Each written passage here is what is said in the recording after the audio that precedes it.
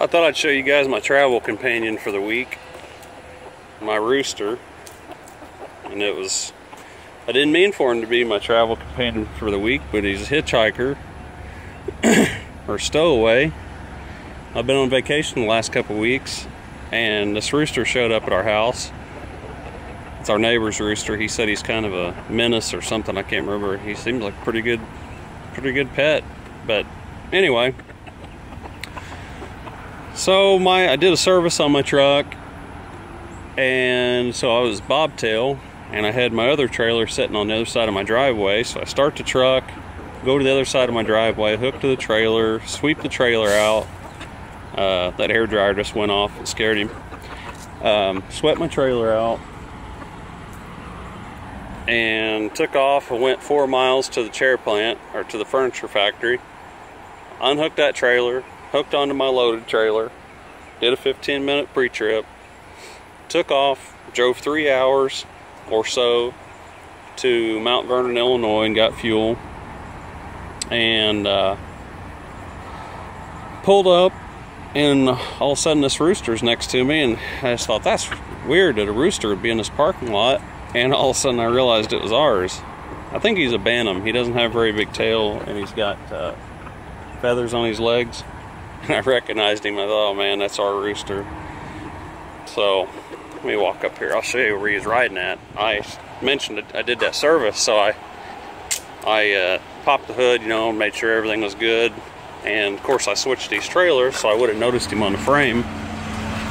So he would have had to have rode under here on top of a fuel tank or something. Well, anyway, there's probably not a whole lot of air moving under here, but he rode here for 3 hours doing 65 and 70 mile an hour down hills in Indiana, and rode under there.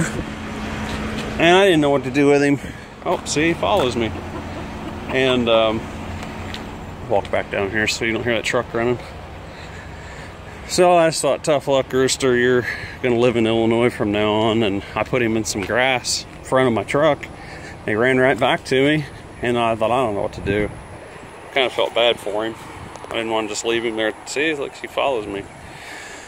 And so I went in and used the bathroom, got my fuel ticket, and the cashier had a headset on, so there's like 3 workers working there, so they can talk to each other when one's outside or something like that. I hear her go, "What's in the parking lot?" And I just start laughing.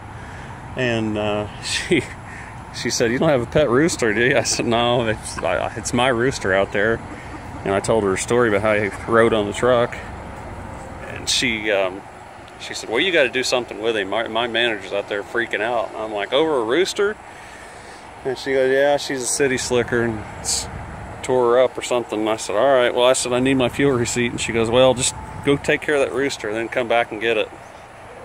Well, I said, okay. So I went out there, and probably from that tree right there to my truck, that's where the 2 women were standing with the boxes. She gave me a box, and I started poking holes in it, and that rooster ran right over to me. Then I really felt bad to leave him there, because it seemed like he recognized me. I don't know if that's possible or not, but so I put him in a box. That was Monday. Today's Wednesday, so he's been, I don't know where he went. Oh, there he is. So we've been 3 days together now, and he's a pretty good companion, really. I let him out a little bit, but I leave the box open. He just sits next to me, but I noticed he is getting a little more restless. He just stands there and crows, and I won't let him out of that box. I don't want my truck a mess, but he really doesn't make too much of a mess out of that box. I let him out at night when I stop like this and let him run around for a while. It's not too hot here. It's kind of overcast, so it's not too bad.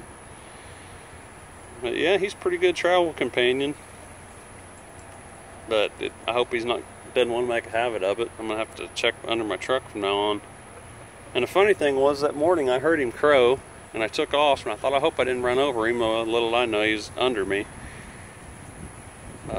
I don't know why he didn't jump off when I started the truck, or moved, or switched those trailers out. He didn't move till I got fuel. The other funny thing was, I was at one of my stops. Oh, there he is. I was at one of my stops, and I saw some tall grass. I thought I'll get him a little bit of grass. I grabbed a hand. I thought, I don't want anybody to see me. They'll think, what am I doing with that grass? So I grabbed a handful of grass and got back in my truck, and I look over and there's two women over there smoking, and they said, what do you got in that truck? So I got him out. They were like oohing and gooing over him, and there you go, single men. Get you a rooster. Women love them, I guess. But I set him down in the grass, and they're like, won't he run off? I was like, no, unfortunately he won't. He won't. He just follows me around. I don't know, maybe he's lonely, because he's used to being around chickens, so he's the only rooster or chicken we have.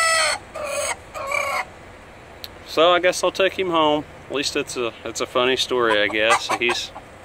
He's not too much trouble. He's actually a lot less. That's why I never wanted to travel with a dog or a cat or anything like that. Under just a pain having to take him out. So he's not too bad. He's not too much trouble. If anything else, it's a funny story. It's really amazing that he rode under that truck that long at highway speed, and he must have been clutched to an airline or something. So there's my rooster story, and hope you enjoyed it. Talk to you later.